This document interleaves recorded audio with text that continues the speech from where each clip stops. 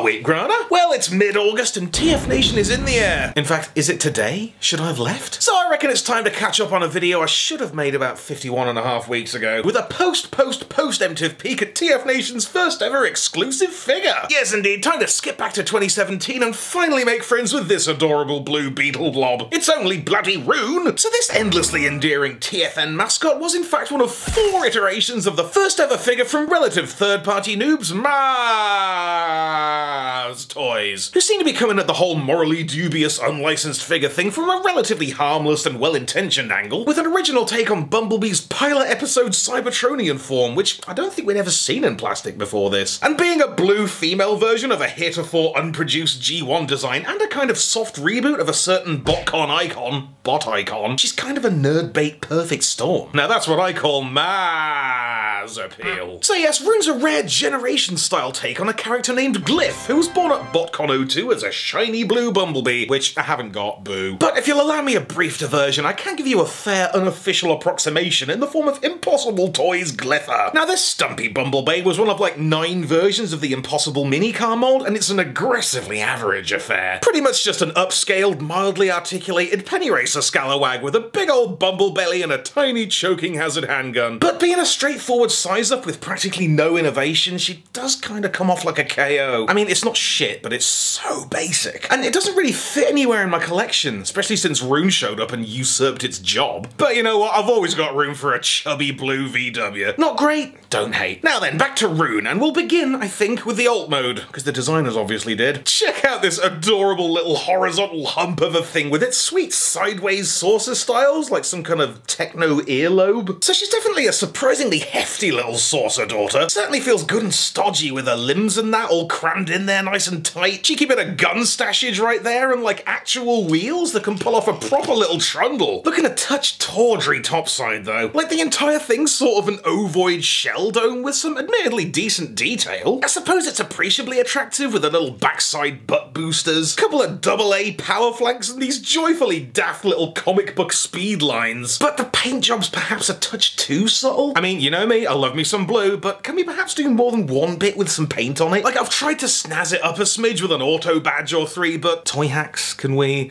You know. Front end's also looking a smidge ropey. Like, I guess it makes a near enough nose cone, but it's definitely got a distinctly crotchy air. And that's kind of it for the alt mode. It is what it is, it sure ain't what it ain't. I mean, it's perhaps a little boring and dorky, borky, but if nothing else, it's totally Runique. Like, it's a fairly well-realized what-if alt character version of an underrepresented slice of Cybertronic history. And if that ain't exactly what convention exclusives are for, I mean, I don't know what is. And I, for one, glyph for this shit. Glyph for this!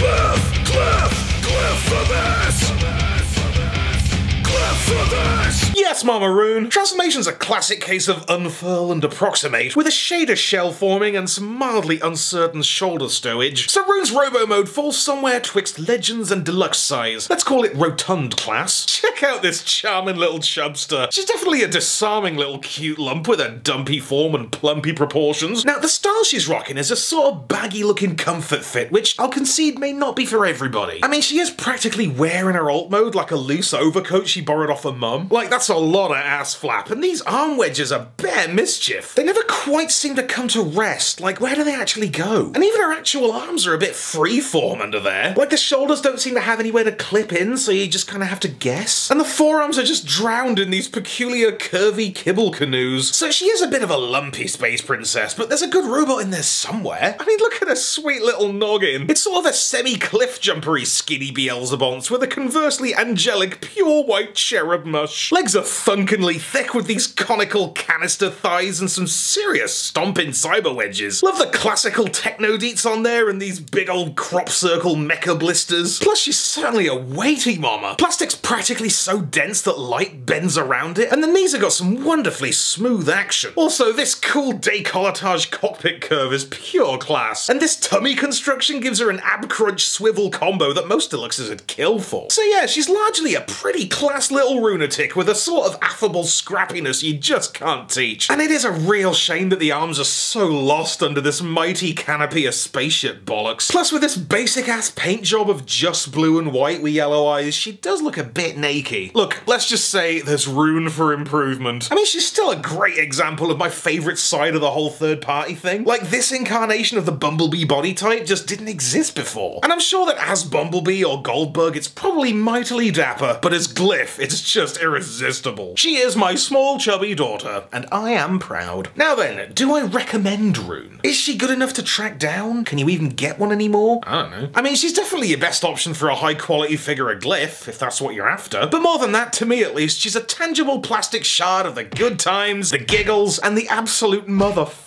of a hangover that was TF Nation 2017. So big up the TFN massive. Cheers to Erica for Glypher, and here's to another one. Ruined forever.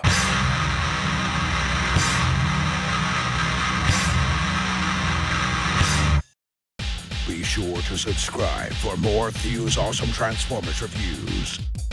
Limited appeal, keeping it real.